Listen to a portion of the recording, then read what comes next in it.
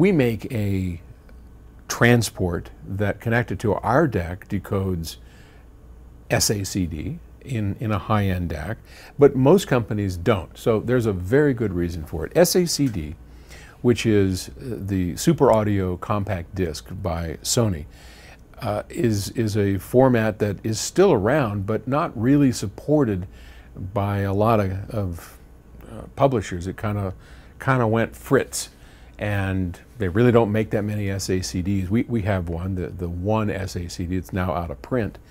They're expensive to make, and they have great sound. I mean, here you have a disc with true high-resolution direct stream digital, DSD, on the disc, and there's a CD layer as well. So it all goes back to copyright, the ability of Sony to protect the artists from copying. So you have to put yourself back in Sony's position so many years ago. Way back when they first came out with SACD, which they hoped would be the next step up from CD, because we had vinyl, and then the publishers got to reissue all their libraries again as CDs. Then they wanted to do it again, and this time they're going to do it as SACDs. And the reason they did that is because, well, a lot of economic reasons. They would love to have their catalog sold to you 3 times, 4 or 5, whatever. But this was a chance to actually get a copy right off the master tape, not with these high-resolution masters downsampled into CD or even, and compressed into vinyl. Now you have a chance, especially on a digital master, to get as close to the master tape as you ever could. And they knew from CD's ability to be copied over and over and over without any degradation, a problem that didn't exist with cassettes and vinyl records. They knew that the only way they're going to get these publishing houses, these producers, to agree to let people have digital copies of the master tape, well, that was a pretty big deal. And if they're going to do that, Sony had to guarantee that they couldn't be copied.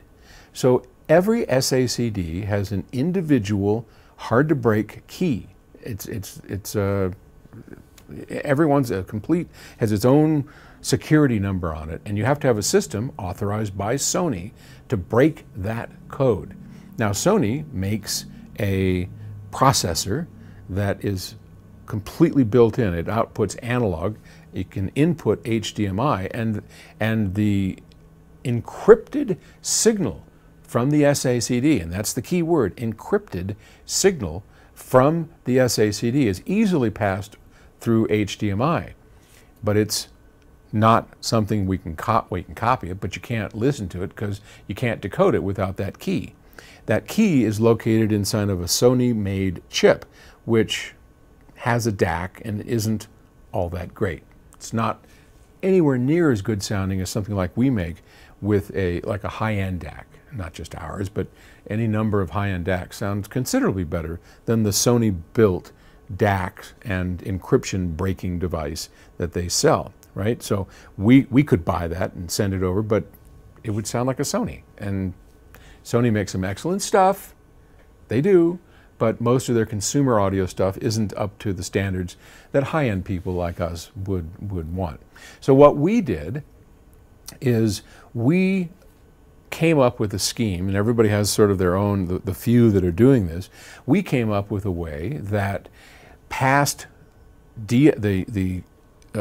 our player decrypts it because it has that Sony chip, but then we grab it before it goes into analog, and we send it over HDMI, but it's an HDMI cable using our proprietary I2S format, and it has to handshake with our DAC. So we know that our DAC, which is converting it now to analog and you can hear it, is the only thing connected to that raw, unprotected data stream.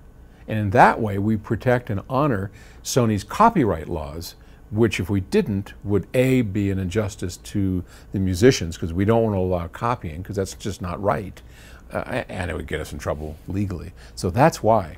And you'll see fewer and fewer of them as time goes on. But that's the truth behind it.